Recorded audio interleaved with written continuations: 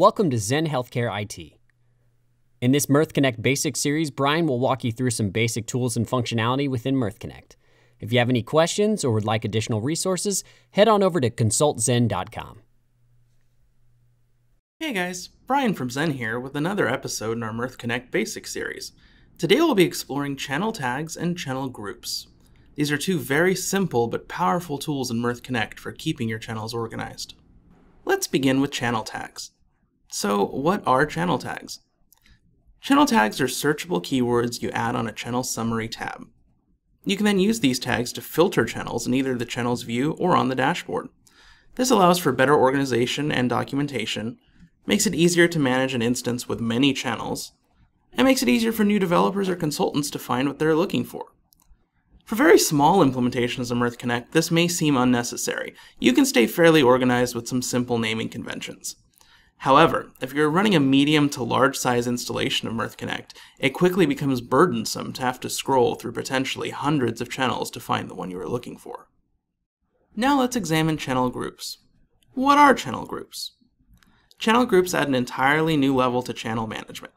Organizing channels under distinct groups allows you to more quickly find the channels you are looking for. You can also perform certain operations across an entire group at once. For instance, you have the ability to export a group of channels as a single file.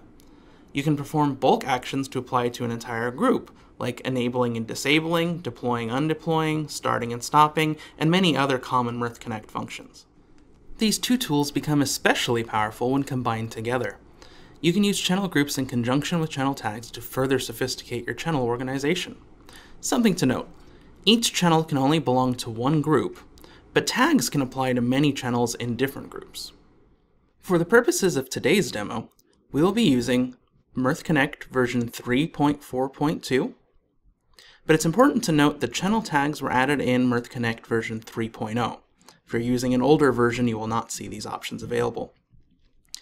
Additionally, channel groups were added in version 3.4. Similarly, an older version will not have these options available. At the time of this recording, version 3.4.2 was the most current release. Version 3.5 of Mirth Connect is scheduled to have some improvements to both channel tags and groups. We'll be touching on those updates in a later video. Now, let's take a look at a demo using both channel tags and groups. We'll start off on the dashboard. This is what channels look like without groups or tags enabled. This is what you would normally see in Mirth Connect, a list of channels sorted by whatever column you choose. Again, simple enough if you're only dealing with a handful of channels like we have here.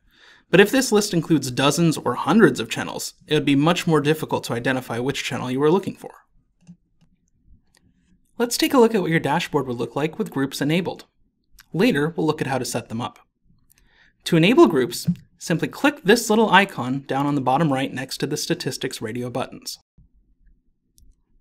You will see now that our channels are divided into three distinct groups: East, West, and Default.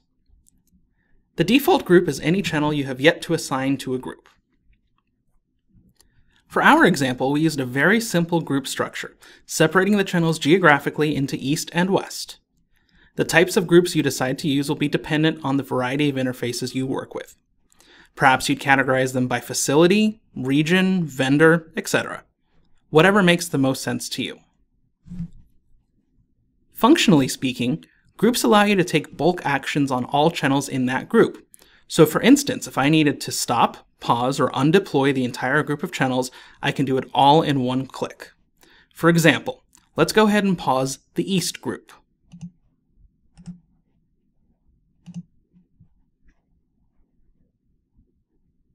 You'll see now that all three of these channels have paused. And just as easily, we can now start all three channels at once.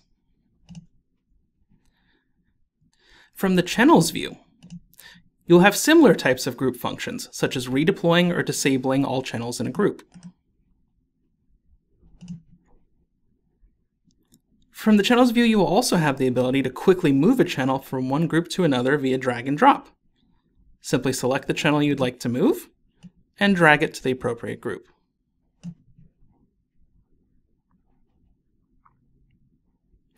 Now that we have seen how groups work, let's take a look at how to set one up. Simply click the New Group button from the Group Tasks menu. Give your group a name and a brief description so others know why you've grouped these channels together. Then click OK.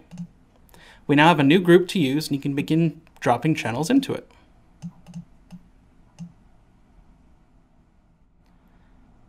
Now let's take a look at channel tags. Channel tags act as keywords we can use to filter our channels with. Let's take a look at an example. Here we have an ADT channel coming from Dr. Stevens.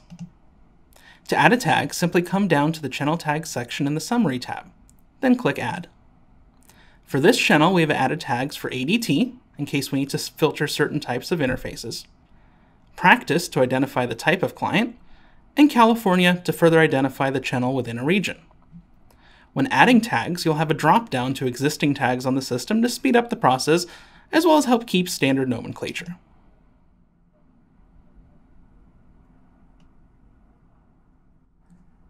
Now that we have some channel tags applied, let's take a look at how we can use them. To enable the channel tag filter, simply click on the little wrench icon down on the bottom left side of the screen. By default, no filters are enabled. By checking the Enable Channel Filter box, all tags are selected. In this case, every channel I have that contains a tag will be shown. However, it is very important to note, if you have any channels that do not have tags assigned to them, they will be filtered out of this view once you enable the filter. Let's go ahead and apply these filters. As you see, 2 of my channels have now been filtered out as they do not have tags assigned to them. You can see the number of filtered channels next to the little wrench icon down here. So let's do a simple filter example. Let's say I'm only interested in channels that handle ADT interfaces. I can hit the Invert Selection button to unselect all of the channel tags. From here, I can simply enable the ADT tag and hit OK.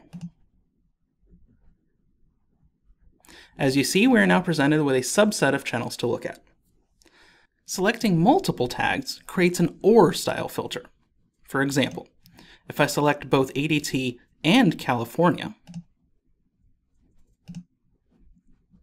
you will now see interfaces that match either an ADT tag or a California tag. To further drill down our organization, we will need to combine the power of groups and tags. Let's go ahead and re-enable our groups from earlier.